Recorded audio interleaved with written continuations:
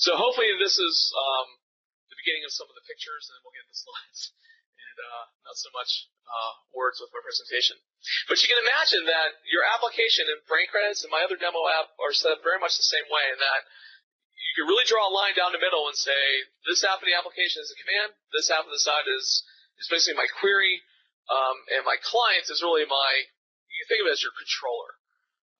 So I guess I could have wrote that as controller, but really the controller is the guy that he's going to be either issuing the commands or issuing the queries, getting the data back, or doing whatever he needs to do, and then handling that result accordingly. But really, if you notice, there's almost a bit of a circle going on here in terms of how your information flows through the system. Here on the client side, or within my controller, I've decided to post something to my transcript. So the controller is going to create a command message and then ship that off to the command service that's waiting to receive a message. That command service then handles that message and says, they want to they want to post something to somebody's transcript. I'm going to hand that off to the appropriate domain object that handles transcripts. And so the domain object then handles that particular transcript entry or posting, and then may or may not, but it may raise 0, 1, or many events as a result of the command that's been issued. So the transcript could issue events that say, hey, increase the number of people that have added this session to their transcript. So that may be one event that gets raised. Another event may be, hey, increase this user's transcript credit count.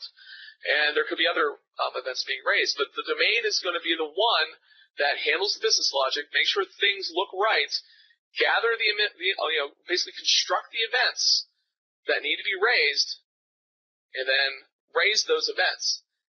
And then you eventually have the normalizer kind of listening or subscribing to those events.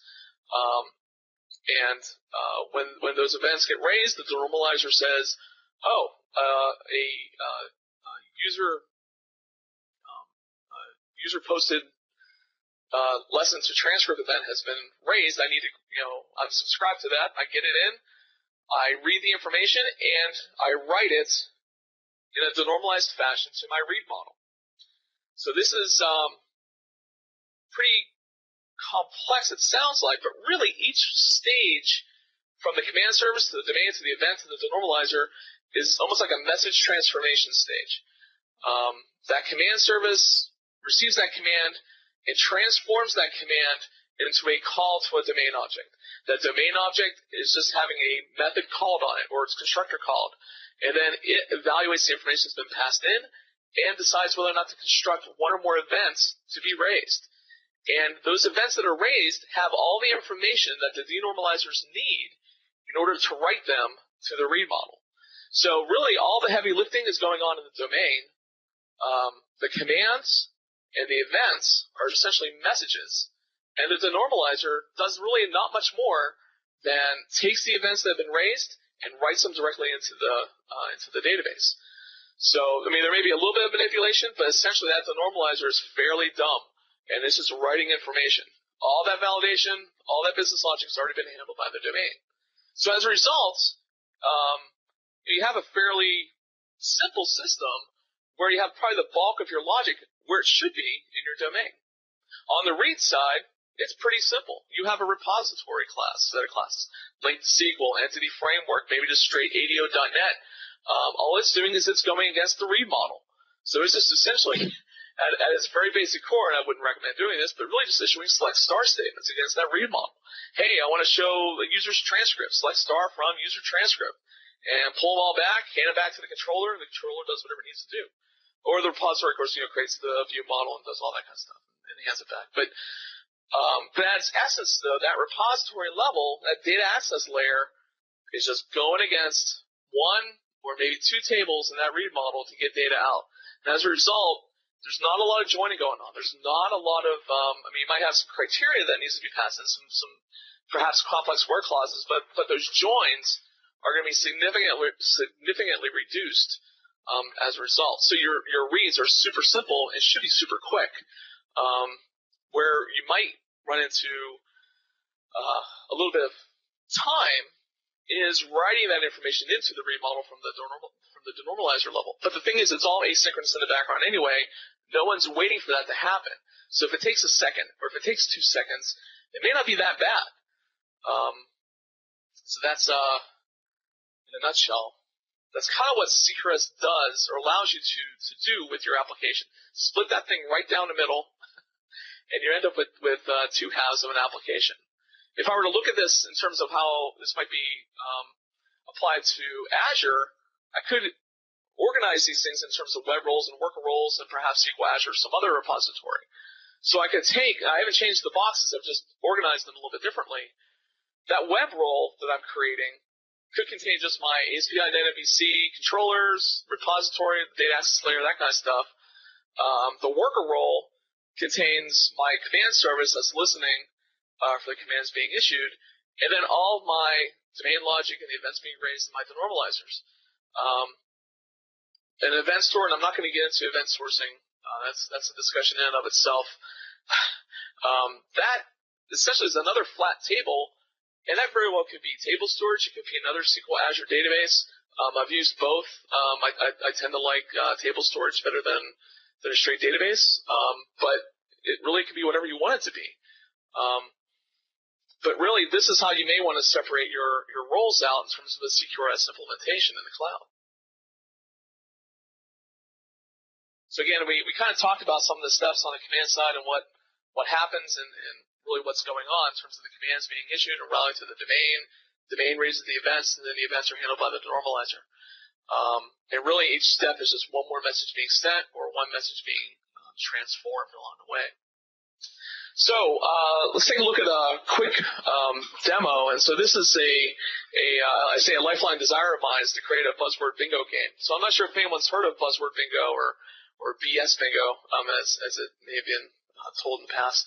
But this is a family hour, so I can't use that kind of words. But essentially, I'm sure we've run into situations where we've been in meetings and there's a lot of talking going on, but very little is really being said. And so people just tend to toss around buzzwords left and right. And there's been a thing going around the internet for years. I'm sure it's even been before that, where you have bingo cards with buzzwords on them. And as you sit in the meeting, you tend to click off what buzzwords you hear. And if you get 5 in a row, you yell bingo and you win. So I've decided that I need to write a buzzword bingo game online, host it in Azure, and just to make meetings a little bit more enjoyable. And actually, this is something I'm working on, and my goal is to make it a Windows Phone app at some point in time. So if anybody wants to help out, I'm always looking for help because I'm not a Silverlight guy, so I probably need a little bit of help here. Just a quick run through of the application, just so you can see what's going on. I actually already have it hosted up in Azure, so it's by the cloudapp.net site. So a very fancy welcome page, thanks to free CSS templates. I love them. So I can go ahead and I can create a card. If it will ever spin up. I can say, give it a name, Azure User Group Tests. Oops. Oh, Jerry. I'm nervous. And we'll go ahead and create the card. And so what's happening is I just created that card, the command was issued, now I redirected the user back to the home page, but I very well could have redirected them somewhere else, maybe another page that says, hey, we want to create another card, or maybe a list of cards. I didn't do that, but here's my list of cards, and hopefully it's in there already. So here's my card that was created. So you can imagine what just happened there is I created a command to create a card. I basically shipped it off to my command service. My command service picked it up, sent it through the domain, created a card, and stuck it in the read model. And now here's my list of cards. And then I can go ahead and view my card. And of course, this isn't bingo, it's buzzgo. So you have to get 5 in a row. So, perhaps I'm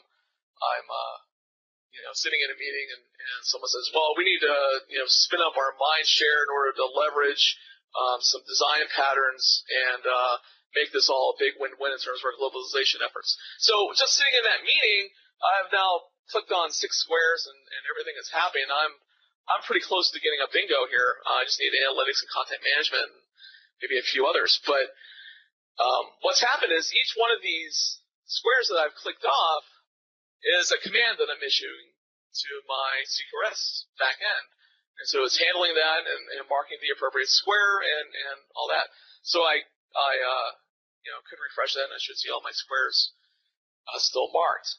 Now, what's really happening here is really is an asynchronous operation, but I am kind of using some AJAX in order to issue those commands so that the user stays on the page. There's really no need to refresh the page.